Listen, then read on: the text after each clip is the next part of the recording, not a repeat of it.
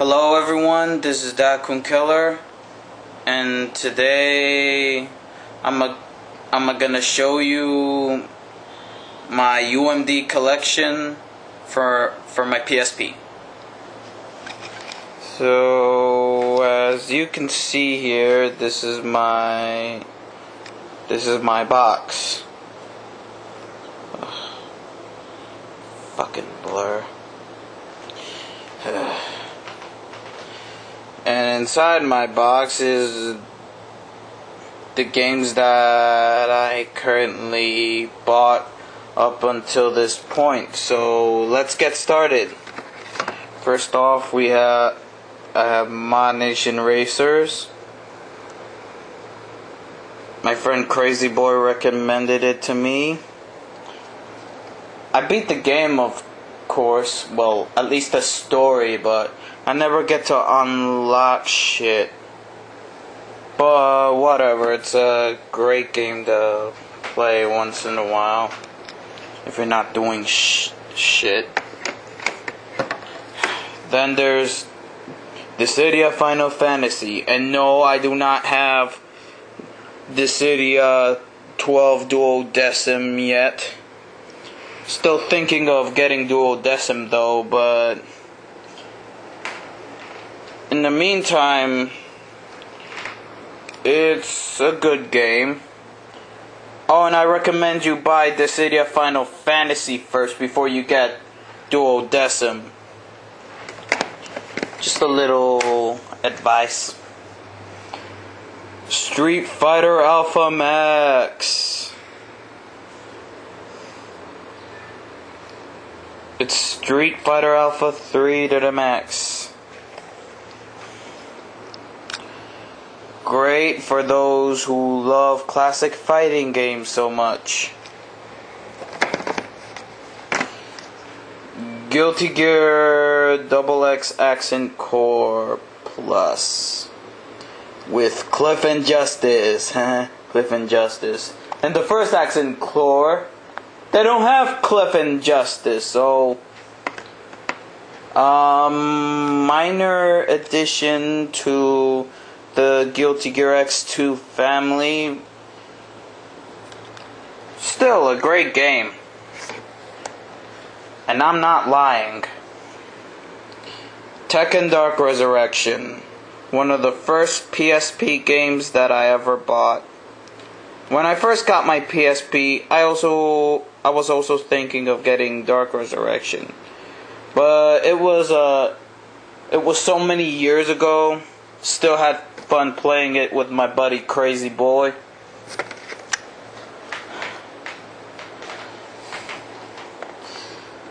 Tekken 6 for PSP. And yes, I have Tekken 6 for PS3 as well. And it's still the funny thing that it's just like Dark Resurrection, but with a few minor additions.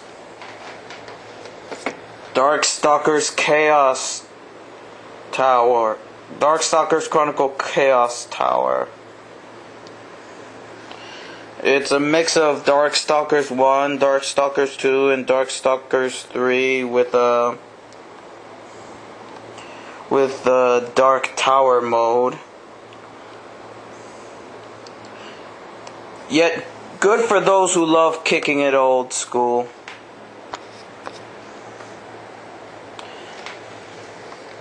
And my Ultimate Ninja Heroes collection. Ultimate Ninja Heroes 1. Heroes 2, which I did a playthrough of. And finally, Ultimate Ninja Heroes 3.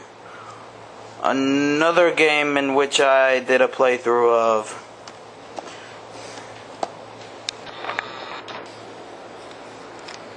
Next up is Wipeout Pure. And this is the European edition. I guess in Europe they have the DLCs for this, but I never got the DLCs. Either that or the DLCs weren't released in the US, so it kinda sucks to not have those DLCs, but still, who needs a DLC these days to play a good game such as Wipeout Pure? Oh, and yes, Wipeout Pulse.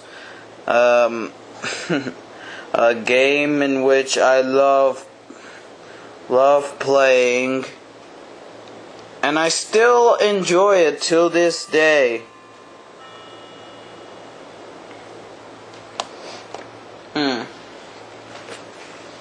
And you'll practically see why if you bother watching my Wipeout Pulse online vids. Because yeah, in this Wipeout Pulse you can play online, but there are like very few people who play Wipeout Pulse online.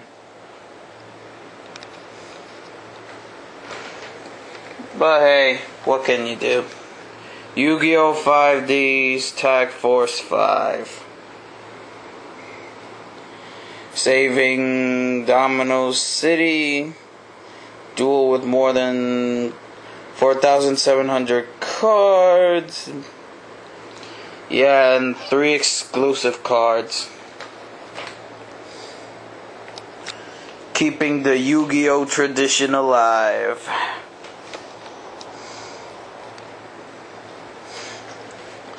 Next up is God of War Ghost of Sparta, a game in which I did a playthrough of. Every end must first begin. And that's the one fucking game in which it shows in detail Kratos' childhood days. I guess Kratos as a little kid is still a cute little fucker. And Ace Combat Joint Assault. Yeah, I've been doing a few playthroughs of Joint Assault lately. Plus, if you've seen my test plays on YouTube, you probably noticed that I've been playing this game for a while now.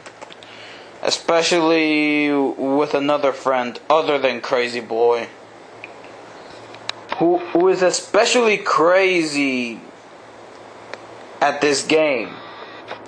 Got all the planes and got all the high-tech planes and shit. I'm still in the process of I kinda unlocked all the planes, but still, I need to purchase those planes. Next up is the third birthday. Bringing homage to Squaresoft's classic Parasite Eve. God Eater Burst. Another game that I've been playing for a while. Kingdom Hearts Birth by Sleep. Finally, a Kingdom Hearts worthy of a PSP collection. Awesome game. And last but not least, Metal Gear Solid Peace Walker.